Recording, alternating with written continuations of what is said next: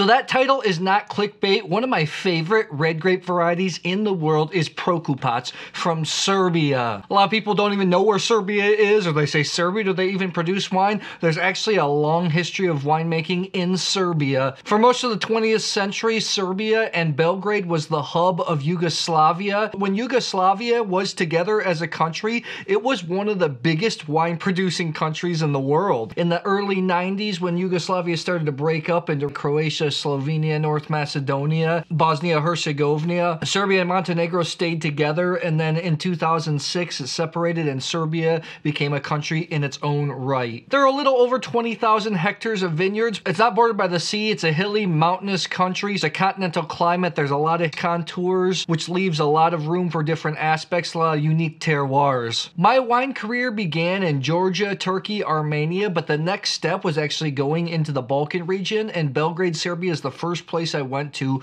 I rented a car. This was back in 2016. Drove around the country for 6 weeks visiting all the wine regions, producers, and I was blown away by the quality of wines. There are good Merlots, Cabernet Sauvignon, Sauvignon Blanc, and especially Chardonnays being made in the country, but Prokupac is a grape that stole my heart. The stronghold of Prokupac is near the town of Aleksandrović in the south, in this valley called the Župa Valley. There's a lot of old bush vines, some of them over 100 years. Those producers kept the tradition, kept this red grape variety alive during socialist times. And now that Prokupac is gaining steam and Serbia sees that it could be the flagship variety, producers are planting it throughout the country. It's not the most planted red grape in the country, but from my personal opinion, it's the most exciting red grape out of Central and Eastern Europe, and that is not an exaggeration. There is some literature out there that suggests that Prokupac might be Syrah, although that's not proven. I don't see a similarity because there is Syrah grown in Serbia. Prokupac, to me, especially the old traditional style, the ones from Župa Valley, are earthy. They have an imaginary blend of flavors. If you somehow mixed Syrah, Gamay, and then the spiciness of Grenache without the high alcohol, that's what you would get. The tannins are usually pretty fine grain. The alcohols range anywhere from 12.5 to 13.5. Sometimes you can get up to 14 degrees of alcohol, but in general, these are medium-bodied, earthy, complex red wines, offer a lot of bang for your buck. Unfortunately, a lot of Prokupacs do not make it outside of Serbia. Most of them are sold domestically, although we have a few examples here that can be found in the US and different countries in Europe. I've got 10 different Prokupacs here. I actually hand carried these when I came back from judging the Open Balkan competition that was in conjunction with Wine Vision in Belgrade, Serbia, there to promote the wines of North Macedonia, Serbia, and Albania. A lot of these producers I'm pretty friendly with, so it was amazing to see the progress that they've made. I hadn't seen them in years. Funny side note, I left Belgrade to fly back to the US at 6 in the morning, and my bag was definitely overweight, and this is why I love Serbians so much. I put my bag up on the counter. It was over by quite a bit. I started pulling out some Serbian wines, and the lady at the counter says, "That's why you're overweight?" And I said, "Yeah." And she's like, "Just throw them back in the bag." I'm pretty friendly with a lot of these producers, so that's why I'm tasting blind to take the subjectivity out of it. It's a difficult thing in the wine writing world. A lot of wine writers start to get closer or have relationships with different producers, different regions. That's why you see sometimes these wineries, these regions featured a little bit more often. Robert Parker was pretty popular back in the day because he kept his distance from producers for the most part. Anyways, I'm sure you're ready to discover a new variety. Let's get tasting. I went back and forth on whether I should just taste them all and then reveal at the end, or taste one by one and reveal. I'm gonna taste one by one, reveal, so I can spend a little bit more time with the wine. Wine 1 is a little bit darker. Prokupac doesn't have tons and tons of color. One game I play, I have a couple producers here from Župa. I'm gonna see if they're more new style Prokupacs or maybe traditional ones. The cool things about these wines in Serbia, you can have them anywhere from 12 to 20 US dollars. I've seen a couple of these abroad under 20 bucks. Oh, I love it. I love it. I mean, as always, I Coravin these wines, and then I had somebody mix them up, and I really made sure to Coravin these because I hand carried all these wines, and I intend to drink them all throughout the course of the next few months because I love this grape. Starts away earth, pepper, more red fruit, but not sour cherry. Kind of going more towards black cherry, more of a red plum. Oh, really, really nice. Maybe even a touch of meatiness. This is a super complex wine. This maybe smells to me more like a traditional Prokupac. Some of the new age Prokupacs are made really light, almost Pinot Noir-like. Prokupac just has a fantastic balance of acidity. The tannins are medium grain. A lot of these wines use Serbian oak. This is long, spicy, medium body, exactly the type of red wine I want to drink. This is pretty darn good. super unique. It's really hard to compare. Sometimes they can be a little bit floral. It's really hard to equate Prokupac to any other type of red wine out there. I know I'm really excited about these wines, but I'm 92 points on this. I think it's very good. Exceptional. This is one of the godfathers of Prokupac. This is the Ivanović Prokupac 2021 from Župa. So I said, more of a traditional style Prokupac. I know that Binny's in Chicago has this because Chicago has the second largest Serbian population in the world, and it's 15 bucks at Binny's. I love this wine. I think it's excellent. Maybe I shouldn't tell you that because then you'll scoop it up. I'm gonna go buy some. That was awesome. Number 2, you can see a little bit lighter in color. Okay, 2 smells fresh and fruity. I think this is more of the new age Prokupac. More sour cherry, very Pinot Noir-esque. A little bit of raspberry. It still has a little bit of, not as spicy as the first one, but just a dollop of white pepper. Doesn't have as much body as palate presence. This is more medium bodied. This is super enjoyable wine. I like the complexity of number 1 a little bit more. This is, I think the closest comparison maybe be a more concentrated style of Oregon Pinot Noir. Maybe not as floral as pretty, maybe a little more heavy-handed than that, but that's kind of the style we're talking about. I like a touch more length, but still I think it's delicious wine, 89 points. I think it's very, I really want to drink it. I think it's good. This is the Temet Tri Morave 2019 in Serbia. This comes in at around 16 bucks. I visited this producer several times just recently actually, and he was one of the first producers I visited when I went to Serbia. This wine, when I first started going to Serbia back in 2016, those vintages of the wines around the 2012-13, these were actually blends. They changed it to 100% Prokupac. I think this is a gorgeous wine. Delicious stuff. I think they export a little bit to Europe. They're making now a reserve Prokupac called Beli Kamen, which is not released yet, which is extraordinary. I tried to get a sample yet. They didn't want to give it to me because it's not on the market yet. I still think this is very good, and it's something I'm gonna have a lot of fun drinking. It's in the south. It's not in the Župa Valley, so I do think maybe the vines are a little bit younger, but still, it's kind of more of a, it's like in between the new age Prokupac and the traditional style. Let's move on to number 3. 3's a little bit darker here. 3 shows just a touch more wood. Black cherry flavors. It's not as spicy. Oh, hold on a second. Hold on a second. You gotta shake it out. A little bit of crushed like rose petal type flavor. God, these are so pretty. These wines are so pretty. Once you shake it out, the wood comes out. The black raspberry really jumps out of the glass. On the palate, really spicy, super spicy. So Prokupac to a T. Ambitious, has a little bit more oak, which bothered me at first. However, as I started to drink the wine more and more and more, the length is actually really, really impressive. I think this wine has a future ahead of it. I am 91 plus on it. I would like the oak dialed back a little bit, but I cannot deny the quality. The flavors started out shy, then they start to spread out on the palate. Good length here. Good length. Let's check it out. I think I know what this wine is. It is the most expensive wine in the bunch. This is the Doja Prokupac. This is their single vineyard Prokupac 2019. This comes in at 36 bucks. I actually did a harvest here at Doja back in 2017 or 18. Producer in the south of Serbia. They planted a lot of vines dedicated to Prokupac, and I'm really impressed. That's a serious, ambitious, bigger style of Prokupac. Like I said, the wood came on strong a little bit early on, but it was still very good. Let's move on to number 4. 4's in between the color of number 3 and number 1. Sometimes Prokupac can have this floralness. Sometimes they can have some green capsicum type notes. It has a touch of it, not too much, just a little bit of floral notes. Kind of got a bubble gum, red raspberry, black raspberry, red cherry thing going on. Very pretty. All fruity up front. On the palate, this really feels like a Loire Cabernet Franc because it's got some capsicum notes kind of mixed in with some, you start to get some strawberry fruits of Grenache. Me about it, the tannins start to bite a little bit. Very good. I go back and forth because the nose is so different on the palate. I still really enjoy this wine. I'm a hard 89 points on it. I think it's delicious. I think it's something that I'm gonna enjoy drinking too as well. Let's take a look here.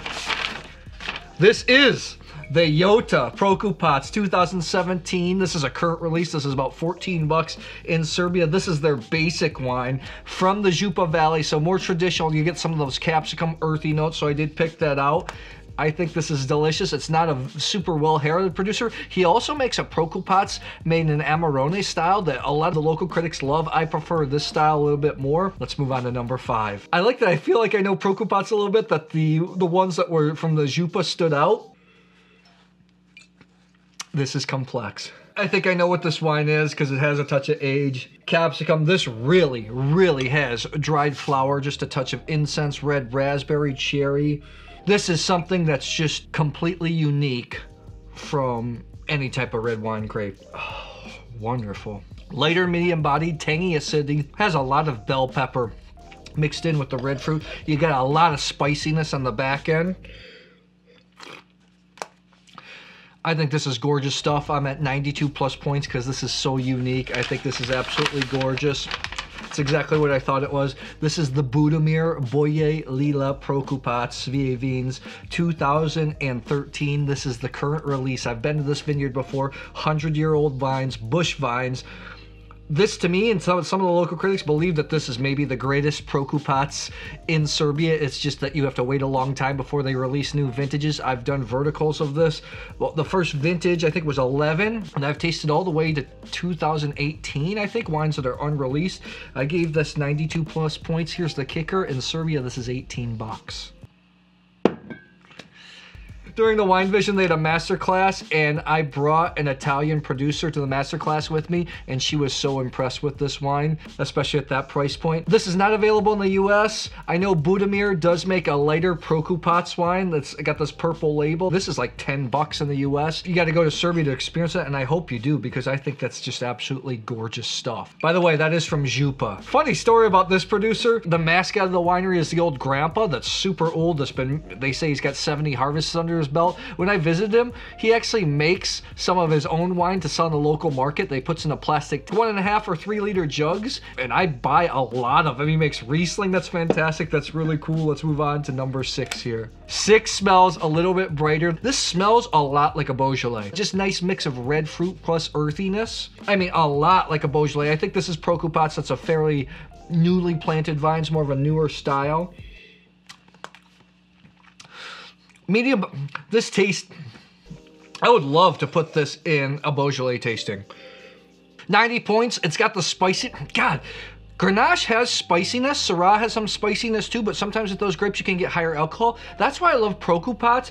They're more medium bodied, you still have the earthiness, but you have the spiciness. I wonder if this, at first I thought this was maybe one of the new age Prokupacs, but now I don't. That's what I'm gonna stick to my guns here. 90 points, I think it's delicious. This is the Matalj, the Bukovski Cuvée, 70% Prokupac, 30% Začinec. I know I cheated a little bit here. Začinec, though, is a spicy grape. I've tasted out of the barrel. Doesn't have a lot of flavor, just adds some tannins. This is 20 bucks, 2020. Matalj makes one of Serbia's greatest wines, the Kamen Cabernet Sauvignon. I actually have the first 3 vintages in my cellar. I'm waiting to pop those. When I saw him at the show, I was so happy for him because when I first visited him, he was making wines in a garage. Now he's got a huge winery restaurant, one of Serbia's most revered winemakers. I think this wine is outstanding. 20 bucks. I think it's delicious. It's got structure, really tastes like a high-end Beaujolais. Kudos to Nikola. Kudos. My only great sadness is I wish these wines are more readily available. When I'm in Serbia, I actually used to live there part of the time. When I was traveling around the world full time, I'd spend maybe 2-3 months a year in Serbia just to stay up with the winemaking. Plus, I love Beograd. And I miss being able to drink these wines every single day. Let's move on to number 7. 7, I think, is definitely more of a new style Prokupac. 7 is more sour cherry, red raspberry. Just got a hint of white pepper. This is more the Pinot Noir-esque style of Prokupac. On the palate, this really feels a lot like maybe some really high quality Australian Pinot Noir. You get some more strawberry, red raspberry fruit, but the mouthfeel is so silky, the tannins are so fine grained. I know some local writers were kind of against the style of Prokupac because it's just another just light, good red wine. I think this is really pretty. I'm gonna give it 91 points. Let's take a look. That's what I thought it was. This is the Aleksandrović. This is the Prokupac 2020. This is available in the US around 16 to 20 bucks. I think this is outstanding. Aleksandrović was one of the first private producers in Serbia. Some of their better wines are Bordeaux blends. They've just started their Prokupac project recently. I think this is outstanding, and blind, it's really good. 91 points. Cool that you can get that wine in the US too. Let's move on to number 8 here. This is Jupa, because it kind of resembles this Budimir style. A little bit of capsicum, a little bit of bell pepper, crushed purple flowers, and then red fruit like crazy. This is unique. This is something that, again, most people haven't come across before. On the palate, it's got this very unique blend of red fruit flavors and crushed flower. Tannins are a little bit firm here. Gorgeous, and I love the uniqueness of this wine. 91 plus points. This is what I thought. This is the Čokot winery, Radovan, named after him. It's written in Cyrillic here. This comes in at 19 bucks in Serbia, 2020. This is 100% Prokupac. This producer, also near to my heart. I visited him when he was in a garage making 12,000 bottles a year. When I visited him last time, he said he's up to 55,000 bottles. He's been planting like crazy. He has a basic Prokupac called the Experiment, which I think is gorgeous. This is his top wine. It's unique. I actually have the very first vintage he made of this wine, 2015, in the cellar, waiting to crack that open. 91 plus points. Unique, gorgeous stuff. And a lot of these producers that I liked, and I like the wines not blind, they're showing really well blind, so that makes me happy. Let's move on to number 9 here. 9 is like a blend between new age and old school Prokupac, because it's got earthiness.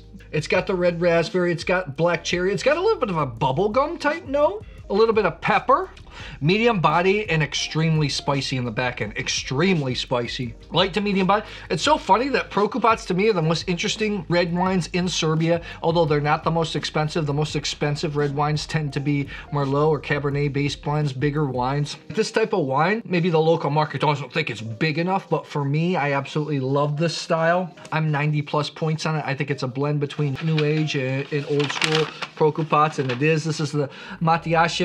This is the Čukundeda Prokupac 2020 in Serbia. This comes in at 15 bucks. This is in the region of Šumadija. It's right in the center of Serbia, really hilly area. Kind of looks like Tuscany in a way. Fairly new producer, used to be a basketball player. Met him as a super tall guy. This is not his most expensive wine, but to me it's the most interesting. He makes very expensive award-winning Sauvignon Blanc, but to me the Prokupac, that's totally where it's at. I love it. Again, that's why you can't always listen to scores. You gotta know the style of wine you're looking for, your own palate. A lot of these wines aren't gonna be blockbusters, but everything here I would prefer to drink over a lot of bigger wines. They're just so pretty, they're so unique. That's why to me, these unique wine countries, these unique wine grapes are really where my heart's at. It's just unfortunately that's not gonna get the most views, the most traction. I know personally because I used to write extensively about these wines. Let's move on to number 10. 10 is also a blend of new and old style. I love it.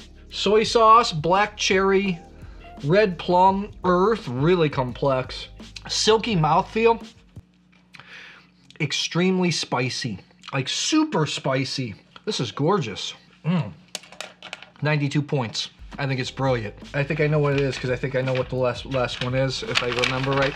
This is the Doja Prokupac. This is their basic Prokupac. Remember I talked about the Breg, the single vineyard one, which I gave 91 plus. This is their basic. I gave 92 points. It's $15 in Serbia. I have seen small quantities in America and are in the $16 to $20 range. I absolutely love this wine. I think it's gorgeous, unique. It's Prokupac to a T. This is a new project. I don't know how he still gets the Prokupac to be more traditional tasting, and I'm glad that you might be able to find this in the US, although you have to hunt a little bit. So my highest scored wines were actually the Budimir Boje Lila, the Doja, which we just tasted, and the first wine, the Ivanović Prokupac, which are wines that are very fairly priced, although I personally would love to drink the Matalj. I mean, I'd love to drink all these wines. So tell me, have you ever tasted Prokupac before? Are there any obscure grape varieties that you've fallen in love with, like I love Prokupac? Drop it in the comments below.